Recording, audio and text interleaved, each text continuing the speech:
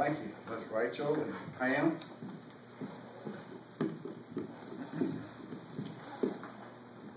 You have your Bibles with you this morning. Turn them over to the book of Habakkuk. Now that's not in the concordance. That's in the Old Testament. Habakkuk chapter 3. Be looking at verses 1 and 2. Habakkuk chapter 3. Verses 1 and 2. Speaking on the subject this morning of Habakkuk's prayer for revival. As I said to you a few weeks ago in a message, that the people came to the prophet and said, "Do you have a word from God? Does God have a word for us?" And that is the reason that people come to church, is to worship God and to know that they have heard a word from Him. We hear about all the things in the world going on in the news and things like that. But when we come to church, we want to know, does He have anything to say to me? Verse 1 in Habakkuk, it says, a prayer of Habakkuk the prophet upon Shignoth. O Lord, I have heard thy speech and was afraid. O Lord, revive thy work in the midst of the years. In the midst of the years make known. In wrath remember mercy.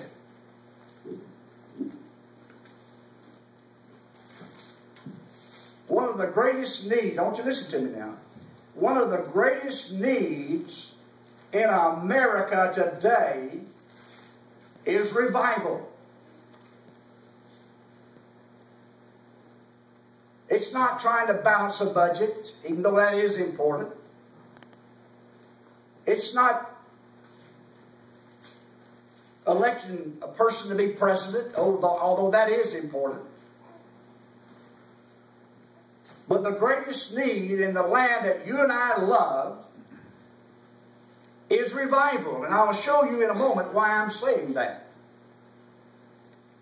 Now this message, as I said, is taken out of the first two verses of Habakkuk, chapter 3. What is the prophet afraid of when he says, O Lord, I have heard thy speech and was afraid? Well, he was referring to the judgments of God upon Israel. And just as the writer of Hebrews writes, he says it is fearful, it is a fearful thing to fall into the hands of the living God, in Hebrews chapter 10, verse 31. And as I read that, folks, it is a fearful thing for us to fall into the hands of the living God. The prophet is referring to the destruction of Israel, the northern kingdom of Samaria, in 722 BC by the Assyrians. And he is also referring to the destruction of Jerusalem and Judah by the Babylonians in 587 BC. Now Habakkuk lived in between these two events. Now the first destruction has already come to pass, and Habakkuk himself was the messenger of God to announce the second judgment to his people. That is why he says, when he realized, excuse me, what God was saying to him, he says, O Lord, I have heard thy speech and was afraid. He feared the judgment of God that the Lord sent him to announce against his own people and against his city. And we read in the first chapter of Habakkuk, the Lord's warning on the concerning the coming of the Chaldean captivity, that the prophet himself was to call upon to deliver. The first thing, I want to look at Habakkuk in this passage of Scripture. And the first thing that I see is Habakkuk's question and the Lord's answer. Now, when God told Habakkuk what he wanted him to tell his people and the city, I mean, it scared him. He was fearful. And so he asked a question of the Lord when he sent him to announce to his own people that they would be destroyed by the Babylonians and taken into captivity. And he asked, Lord, however evil and wicked we may be, we are not more evil and wicked than the Babylonians. Why do you allow them to destroy us? And then he goes on and says, Thou art of purer eyes than to behold evil, and canst not look on iniquity. Wherefore lookest thou upon them that deal treacherously, and holdest thy tongue when the wicked devour the man that is more righteous than he. And the answer comes from God in verse 12. He says, O Lord, thou hast ordained them for judgment. And Almighty God, thou hast established them for correction. In verse 12 of chapter 1. And Isaiah declared, O Assyrians, the rod of mine anger, and the staff in their hands in mine indignation. In Isaiah chapter 10, verse 5. And what God is saying for Habakkuk to announce, folks, is the same message that America needs today. Now listen to me as I talk about this. We cannot continue, folks, to support same-sex marriages, gays, homosexuals, allowing them to adopt children, drunkenness, blasphemy, desecration of the Lord's day. We cannot continue to support and not face the inevitable judgment of the Almighty God. Now, I sat in my office in there a moment ago, and I know it's not going to be popular, but I'm going to tell you what God has said. God is not going to put up with America doing what it's doing today and not do something about it. He destroyed Sodom and Gomorrah because of the same things that are going on in America today. He destroyed them, and folks, it's not inevitable that He won't destroy us. Many have been so indoctrinated with the don't offend anyone philosophy that even many Christians are afraid to speak up against moral and spiritual wrongs.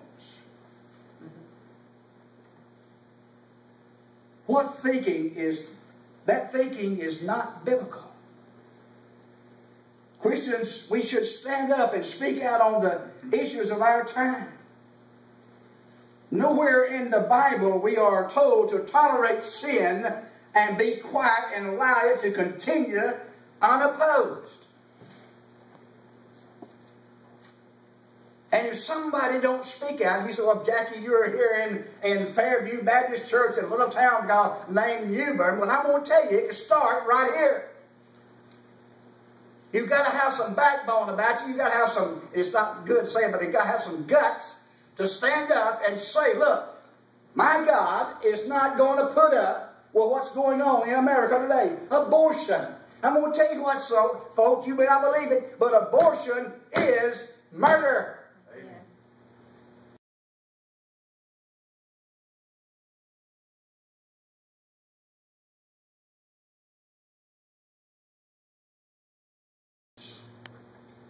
What I was reading there just a minute ago was not mine. I got it out of a magazine. We have a government today that recognizes religions, pagan religions, more than Christianity. And what was this nation founded upon? It was founded upon Christianity. It was founded upon believing in God. And I was thinking a moment ago that if the founders of this nation could know what's going on in this nation today, they would turn over in their graves. Now listen to this. The Lord will raise up even these bitter, atheistic countries to chasten us. China is one that comes to my mind.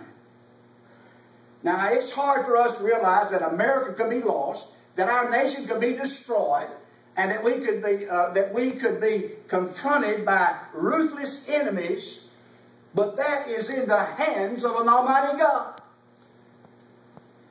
And folks, whether we live or die in this is the sovereign judgment of the judge of all nations, which is the Almighty God. And I'm going to tell you something, folks.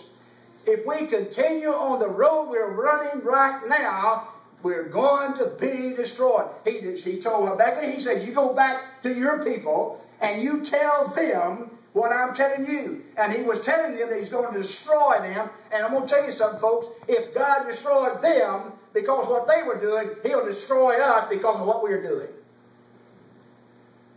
I thought that'd get an amen sure enough, Brother Jerry. Amen. Amen. Thank you, brother. Then secondly, listen to Habakkuk's prayer. The prophet gave himself to the one resource that is possible for us. He prayed, O Lord, revive thy work in the midst of the years. In the midst of the years make known. In wrath remember mercy. In verse 2. Listen, revival can save a nation. It saved Judah in the days of Hezekiah. It saved England in the days of John and Charles Wesley. A revival can save a city. It saved Nineveh in the days of Jonah. It saved Antioch in the days of John Christendom. It saved Florence, Italy in the days of Savonarola. Revival can save a home. It can save a life. It did yesterday, it does today, and it will forever. We need revival, folks, in our churches, in our homes, in our nation. And when we see revival, folks, you will see a nation that turned upside down for the Lord Jesus Christ, and you will see a different nation than you see today. Then thirdly, what is revival? Listen to this. Revival is a Christian word. It's a family word. The lost are not revived. They are dead in trespasses and sin.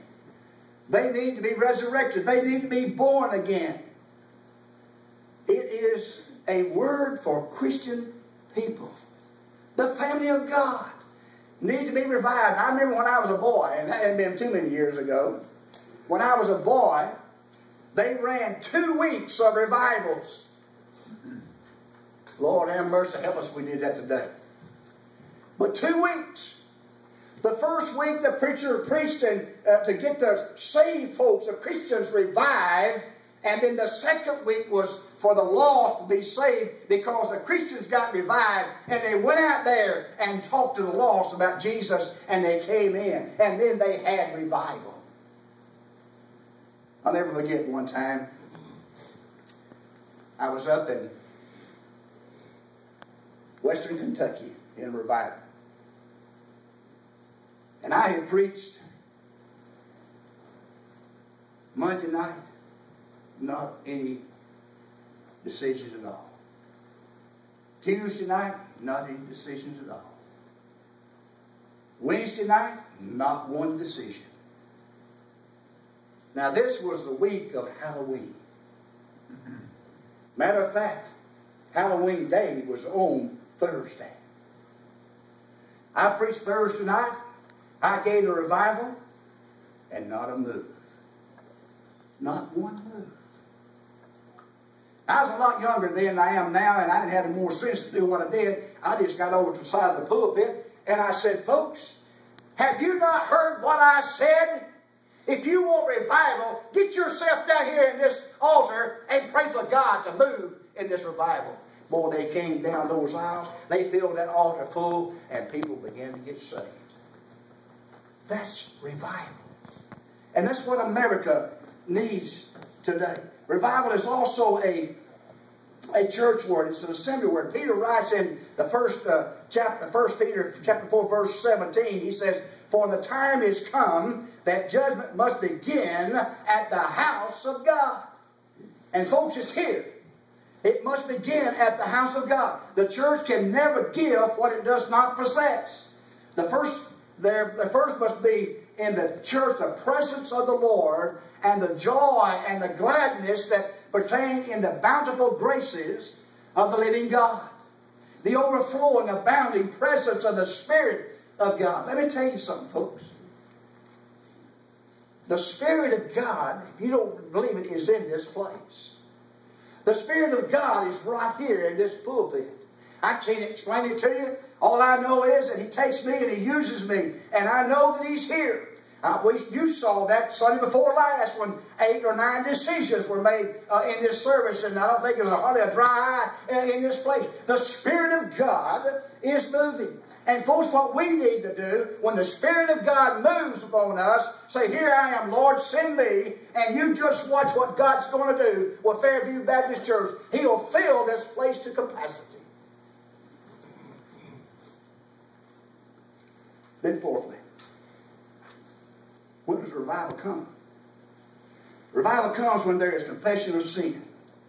Revival comes when there is when believers are with sobbing hearts confess their sins. That's the beginning of real revival. You know what? There's not many real revivals going on in America today. I mean, there's some churches, and I hope you haven't been that way, but if you have, I'm not going to apologize. But there's some churches that the Holy Spirit of God will not even visit them unless it's the second week in August. That's the only time that the Holy Spirit can visit. And they have a revival, they call it revival, every year on the second week in August. It's not revival. Revival is when we confess our sins. Listen to Isaiah. In Isaiah 59, verse 1 and 2. Behold, the Lord's hand is not shortened that it cannot save, neither his ear heavy that it cannot hear. But your iniquities have separated between you and your God, and your sins have hid his face from you, that he will not hear. Now, I know it's not easy to forsake sin. I know that it's not easy to deny the flesh. I know it's not easy to live a revived and victorious life. But we must confess our sins unto God, whose eyes are upon us and on our open and naked souls before Him. And God can help us to deny the flesh and overcome sins. Now, we can't do it ourselves without God. Also, we must pray with a burden for the lost. We must be we must have care and be concerned whether people are saved or lost in our churches today. Visitation is almost nil in many of the churches today.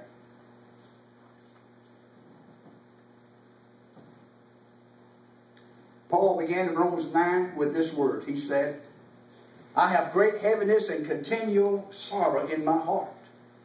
For I could wish that myself was accursed from Christ for my brethren, my kinsmen according to the flesh. In Romans chapter 9, verses 2 and 3. And he began in the 10th chapter of Romans the same way. He said, Brethren, my heart's desire and prayer to God is for Israel, that they might be saved. In Romans 10:1. That should be our desire, folks. That we want to see people saved. That we want to see people come to know Jesus Christ as their personal Savior. You say, well, Brother Jackie, we pay you to do that. Well, let me tell you something. That's not what God does. God expects as much out of you as He does me. What I'm supposed to do is keep you straight. No, not really. But it's all of our responsibility to tell people about Jesus. Back when I was a member at South Fulton Baptist,